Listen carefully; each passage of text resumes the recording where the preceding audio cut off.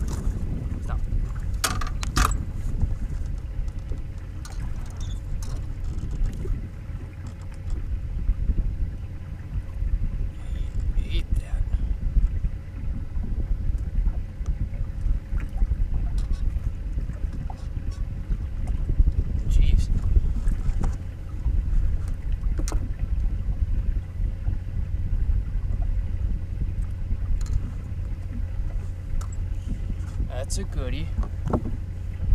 Neko rig, baby. I switched colors. I went over to the Z-Man finesse worm, whatever they call it. A little bit shorter bait. Yeah.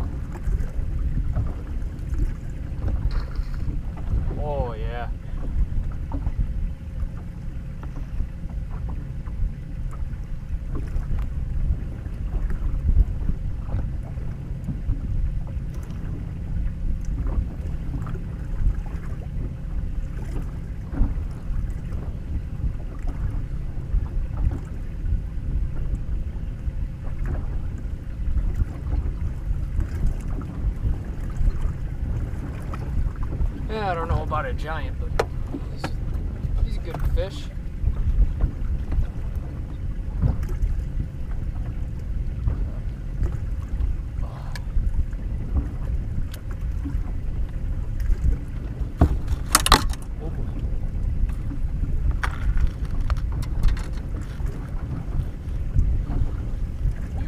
Hooked weird.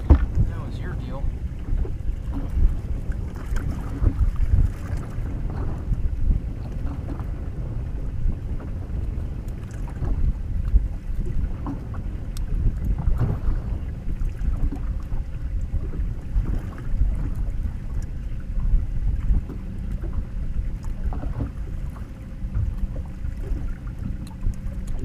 Jesus.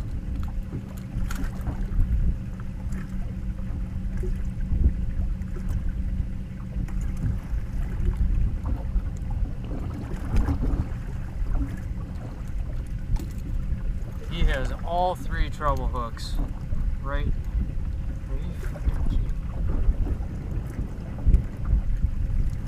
There's one out. There's two out.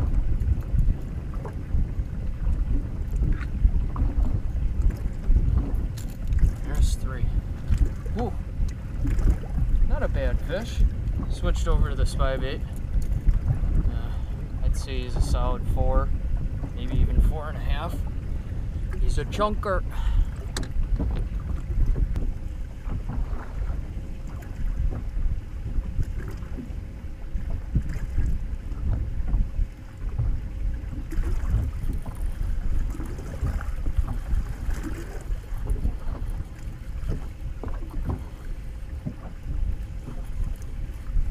Oh, that's a good bass. Woo! Oh. Oh.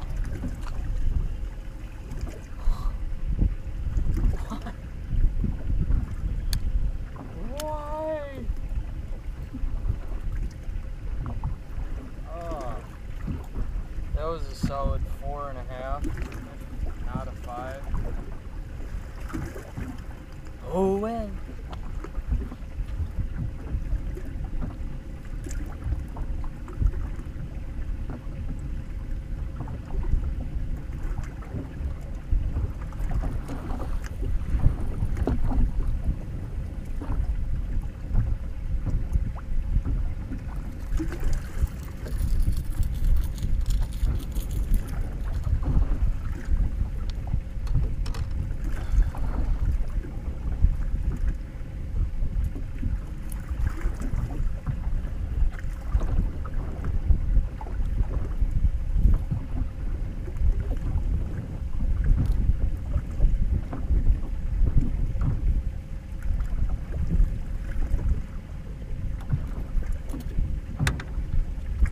Want to catch jumbo perch, Spybaits, ghost gill Spybait, 90,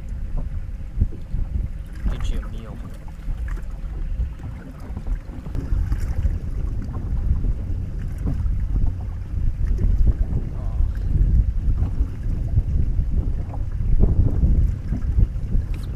There he is. Oh, look at how cute! Came off. That smallmouth was this big. It was so cute. I'm actually glad it came off. No fun with 2 treble hooks and a smallmouth that's this big, and you just lift them into the boat and they're green and hooks in your hands.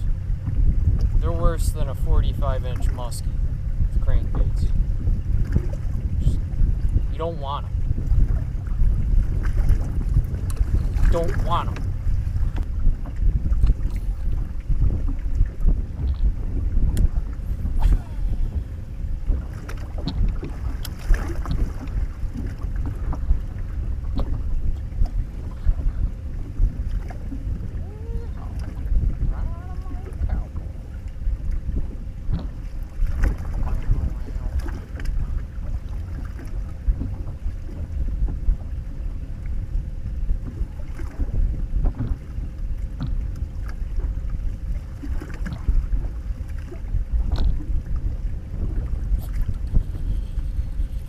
turn that yawn upside down. Oh, yeah. Oh, don't come unbuttoned, please. Pretty please. This dude, I've already seen him. He's a piggy. A schlaunch howl.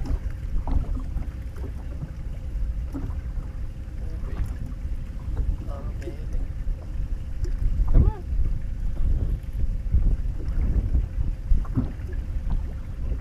Don't go under my boat. It's not gonna save you.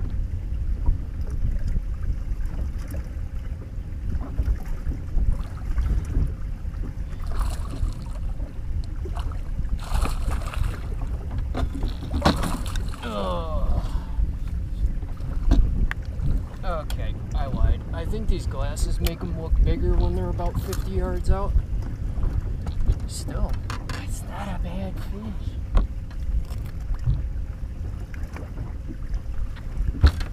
Woo! Don't you go anywhere. Where did... The life and times of Michael Pasco. Come here. I just don't want a bunch of treble hooks in my fingers, please. And thank you.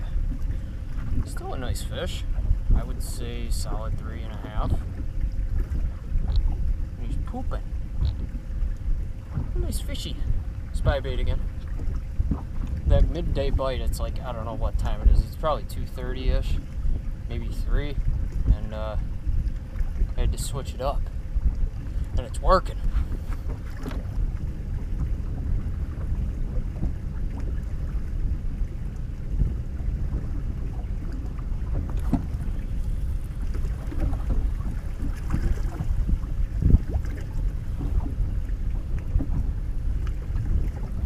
Gotta be rock bass.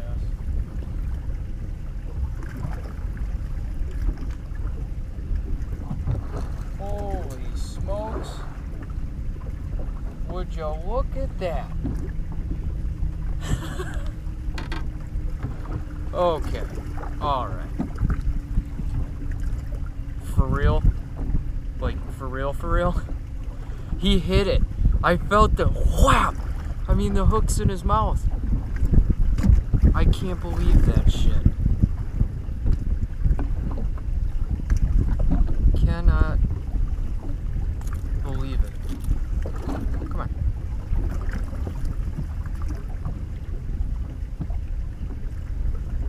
You have got to be kidding me. Look at this. That's awesome. I hope you grow up to be a 15, 16 incher. Best of luck to you. You are a man among boys. Whew. God. Your minnows are too big. What am I going, shark fishing? I can't use those big minnows.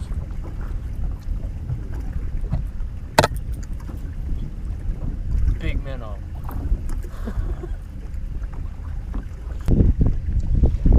Alright, so a little bit of a recap. I'm fried. My sunblock needs sunblock.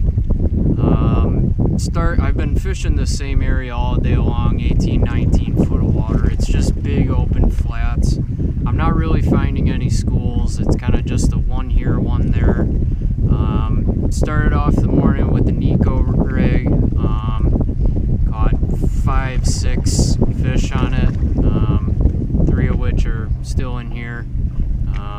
Switched over to a Spybait, caught a couple bigger fish. That's about it. I'm fried, man. Just but yeah.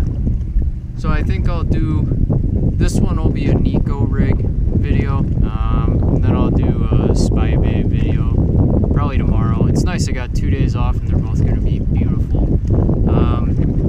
As you see, bluebird sky. It's hotter than crap out here. I think it's like 92 degrees. Not much wind at all, especially this morning. It was dead flat calm. Now it's mostly, this is mostly boat wake. It's not even really waves. It's just kind of, you're rolling every which way.